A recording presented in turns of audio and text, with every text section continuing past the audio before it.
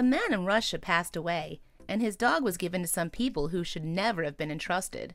For 1 year after his owner passed, the Bobtail dog was neglected. He was given just enough food and water to survive, and his thick coat soon became so heavily matted the dog could barely walk. Bobtails are an Old English sheepdog that have very thick coats. They need a lot of attention and exercise. The dog had none of those things. Rescuers got news of the dog and took him out of that terrible place. When they found him, he was soaked in urine and encrusted with feces. They named him Cocos.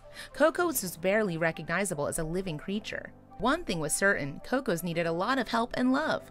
Cocos was taken to a medical center where 6 staff members worked to remove all of Cocos' matted fur.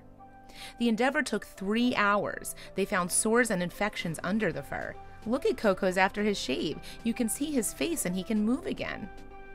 Cocos was going to be okay. The next task was for Cocos to find a new home with people who loved him.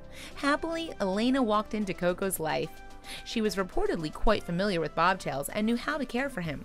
Elena gave Cocos regular exercise, grooming sessions, and TLC. Cocos made a full recovery and is now a happy and loved member of Elena's family. Please, share away, people!